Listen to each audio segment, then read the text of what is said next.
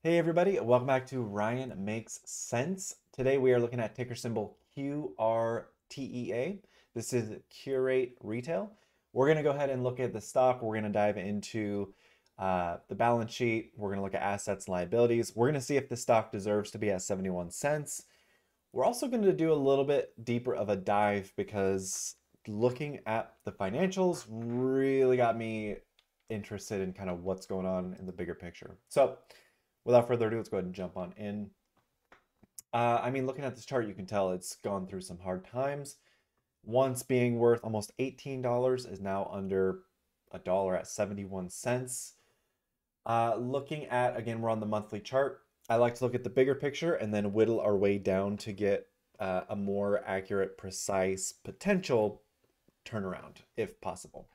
So we're looking at the strength on the monthly 35. The bears have this. The monthly momentum actually looks like this is likely heading downward. Money flow was going up nicely for about a year. Since December 2022 up until, excuse me, February 2024, looks like money flow was increasing.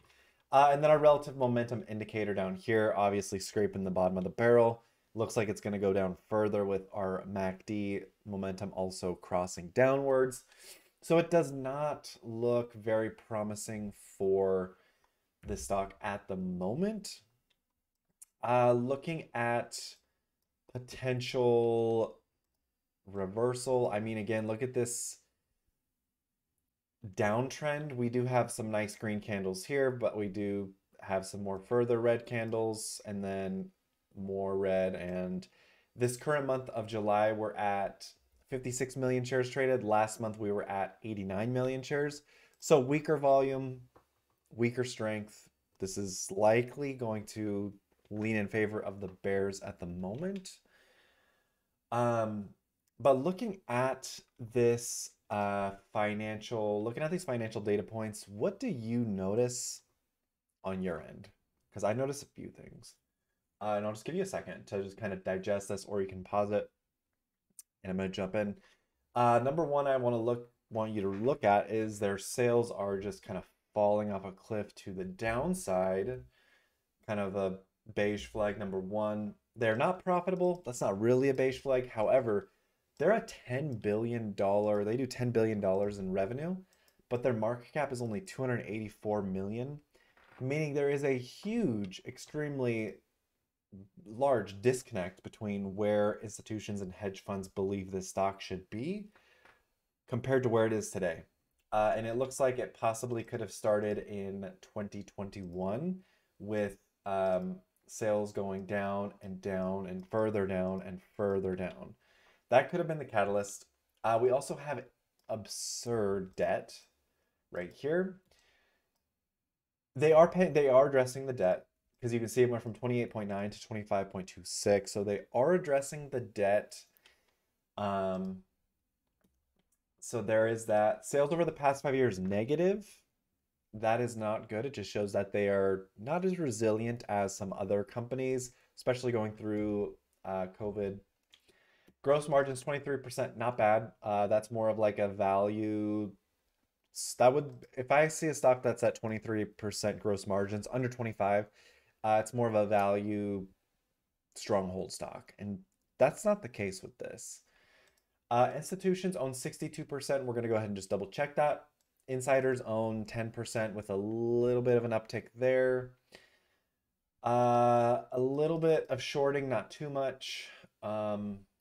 But this huge disconnect really got me going down a rabbit hole. I started creating a video and whatever. Now I have a whole bunch of tabs open to kind of just show you guys. So I'm on the Qurate website right now, and you can see they have QVC, which is that one channel where they sell items in the home shopping network. They have 100% ownership there. They also have 80% of Liberty Technology Venture Capital, which I did some research. I'm here right now. I found it on Crunchbase. Essentially, they invested in tech slash cyber companies over in Israel. All of these are over in Israel. which there's one that's San Jose, California. Let's see. New York, San Jose, California. Okay, so there's two from New York, one from California, and one, two in Israel. So Overwolf and Next Silicone are Israel. Looking at again Overwolf, this is what they invested in back here 2018, 19, and 2021. That's when times were really good and valuations had skyrocketed. My concern now is the same the same investment they had with these companies is likely down. Likely. I can't say for sure, but I know you know, things were really good for the speculative markets and it's come back down. So that also plays into the overall picture here where this company is not only they don't just own QVC Home Shopping Network, but they also have investments that they are dabbling in on the side. Not dabbling, but they're managing investments. And then they have Cornerstone Brands, apparel lifestyle brands, Frontgate, Ballard Designs, Garrett Hill, Grandin Road, 100% ownership. So they have, looking at QVC, HSN, Cornerstone Brands, looks like they're more of an apparel shopping company, but they also have investments in tech and cyber companies.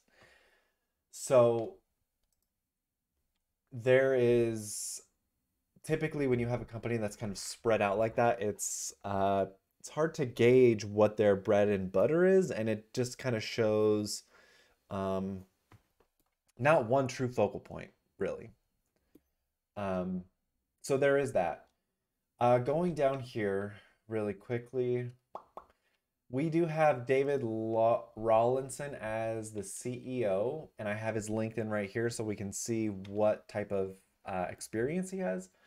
But really quickly, we are on the balance sheet, and something interesting caught my eye. The total liabilities went down about right here. Total liabilities went down about 249 million. But that also brought assets down 368, 378, 387 million. So if they're going to reduce liabilities by 249 million, they're taking a hit also on the assets. And we can see that their total assets and their total liabilities are almost one for one, which is scary because when liabilities overtake assets, that's when the B word comes into play and it's bankruptcy. So I don't like to throw that word around. So there is that. Also, more beige flag items. The president and CEO, there's a lot of traders, investors, what have you, that look especially for, and funds that look for CEO purchases. When a CEO purchases, I mean, $100,000 worth, um, it's good, but it's also something that companies strategically do to get their stock to show up on certain scanners or meet some type of threshold to kind of bring attention to the company or the stock to be like, hey, CEO purchased. In my opinion, this kind of is a beige flag because David, received 147,000 shares and he purchased 100,000 worth. So if he wanted to get out, or basically it's kind of a insurance almost. He got 147,000 for free. He bought 100,000, so he's kind of getting a 2-for-1 type of deal. So if his shares do go down 50% and he sells out, the 147 plus the 247,000 shares, it's kind of coming out even. So just iffy things here and there. looking at their income statement as well, it's going down year over year. They did 2.3 billion uh Q1 last year. They did 2.6 billion. Um it's it looks like it's just going down. And also something that really stuck out to me. Look at Q3 of 2022. They had a negative $2.7 billion here in net income. And then it goes back to negative 51, positive 20, positive 107, positive 1, negative 273, negative 1. A little interesting there. I mean, I don't know what the company was going through Q3 2022. Maybe it was a difficult time. But if you were to put down a folder in front of me and say, hey, this is our company, our revenue is 2.7 billion, we spent 2.2 billion to get that. We're negative net income, negative 2.7 billion. I think I would probably be running for the hills. I don't care what kind of company it is. If you sell diamonds, gold, AI, I mean that's just sketch. It's questionable. It's questionable.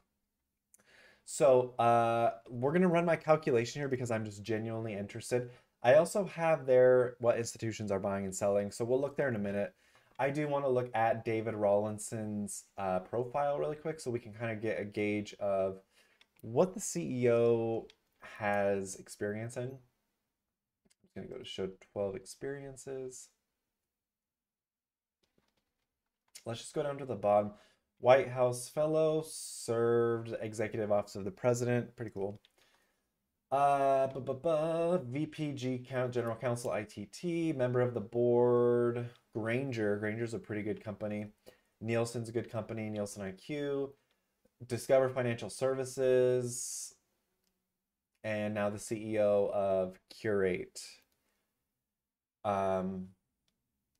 So just interesting history, but it's stable.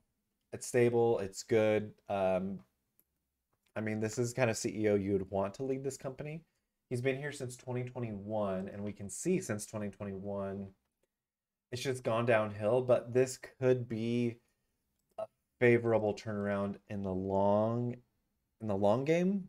Just getting things to become more efficient, uh, cutting extra fat where possible. But I mean, it's just not what we look for in an investment at this point. Sales are going down. Earnings per share overall is very interesting. We have a reversal, positive reversal, negative reversal, positive reversal potentially for 2024. Shares outstanding, fine, but yeah, it doesn't really negate where the company's going. I don't know if they have a 5-year plan, 10-year plan. I look at what we have in front of us today. I don't care if they promise us the world tomorrow or they're having a 5-year turnaround plan. Let's see what they're gauging for 5 years. Earnings per share next 5 years, negative 8%. I don't know if that's the company doing that, but I mean, that could be realistic or it could be really off. It's really hard to gauge 5 years, honestly. I was hoping for something like Blockbuster, 500%, 300%. We have EPS this year of 254%. So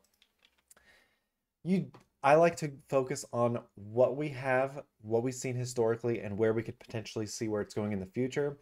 I don't like empty promises or things that can be made up from voice or speech or written down on paper. I have to see it. I have to see in statements, financially regulated statements. So that's where we're at with this one. Let's go ahead and bust out my handy dandy calculator. So they have 284 million in market cap. We don't include the market cap unless it's over 1 billion. So income, they have negative 166 million flat. Sales, they do 10 billion, 610 million. Very cool. Cash on hand. Let's go ahead and see the balance sheet.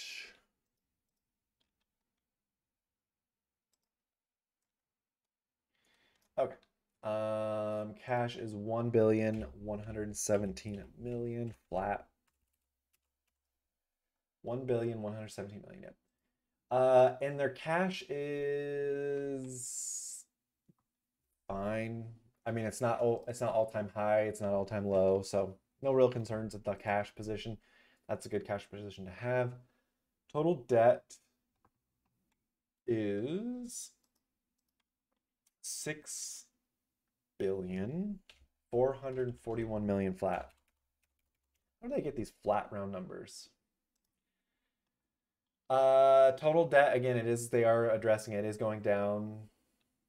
It's basically been going down since beginning of 2023, so good for them. Good for David and his team, really actually making an impact. They've reduced it over $1 billion in from 2023 to Q1 2024, so good for them. All right, and we're gonna take this and we're gonna divide it by 383,050,000. We're gonna get a really high number here. $13 stock. I don't really think so. I don't think this, well, I know this calculation doesn't attribute for the multi-billion dollar losses year over year. So that does point me in the direction, though, that this stock could be undervalued. What could reinforce that is if institutions and insiders have purchased more than 62.34%, and they currently have or are holding, drum roll,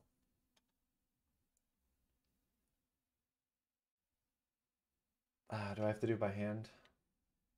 I'm in the wrong page. Intel.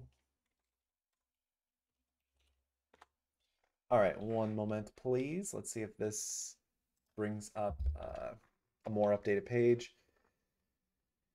This might be the page I was looking for.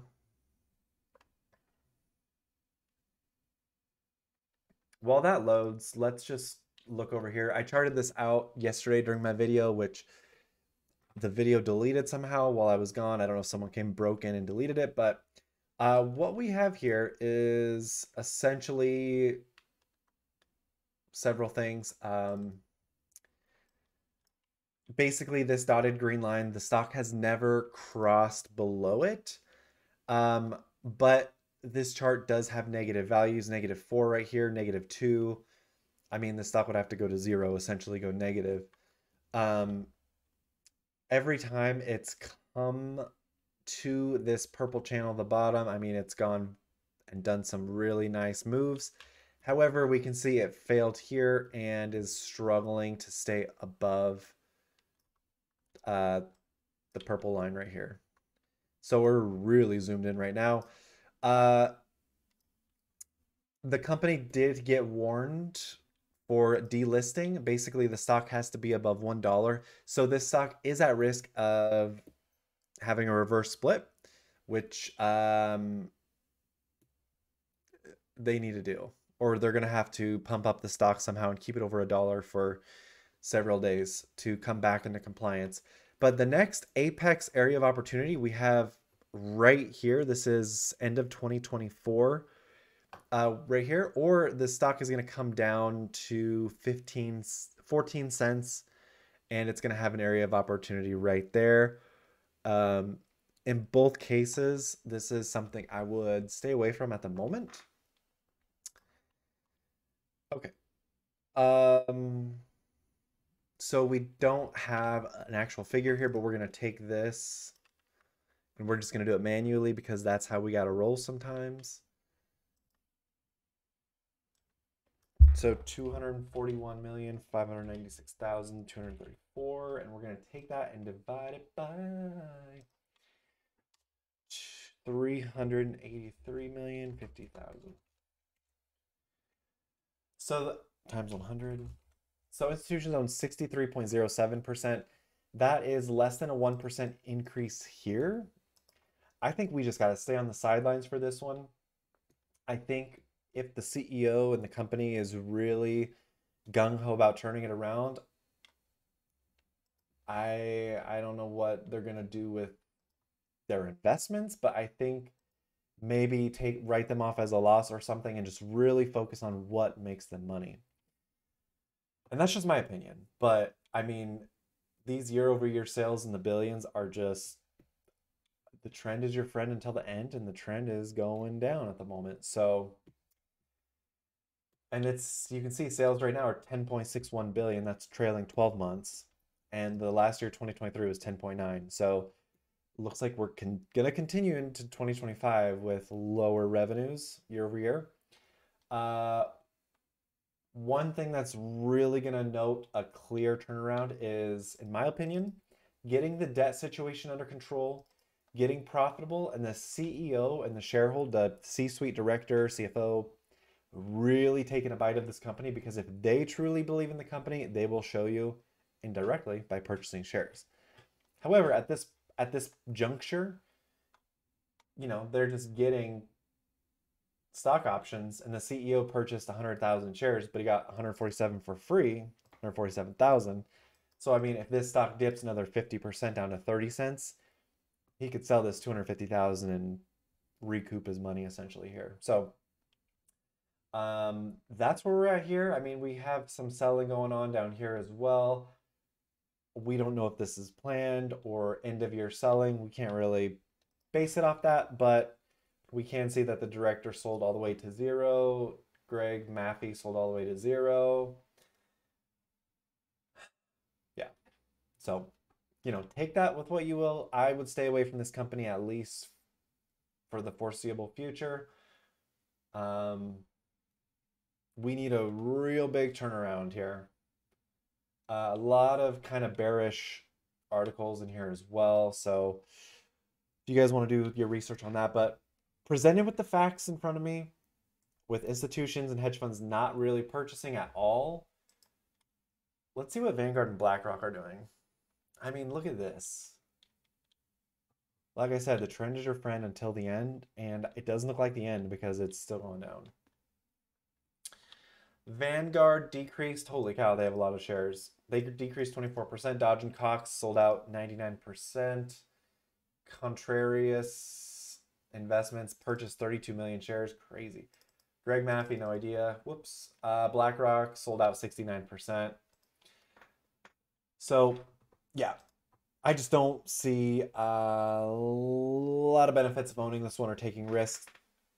Honestly, if you're really gung-ho about Qurate, I don't know. There's other options out there. So this could be a good one in the future. Don't get me wrong. The CEO actually has really good experience. I'm excited to kind of see where he goes from here. You could see that the company was doing 14 billion in revenue when he joined. And the kind of after effect we're seeing is not, it is attributed to him, but he's probably doing the right thing and cutting costs, making some tough choices, and it's bringing their overall sales down, and that's fine because there's a huge disconnect with Wall Street and where their sales are. So I think this is going to have to come down several more billion, and it'll make the company more efficient in the long run. And I think David Rollins, will get credit for that if he sticks it through and goes through some tough times, makes some strong people. Strong people make good times, yada yada. Anyway, if you made this far, consider subscribing, leave a comment, dislike, thumbs up, whatever you do. Have a great day.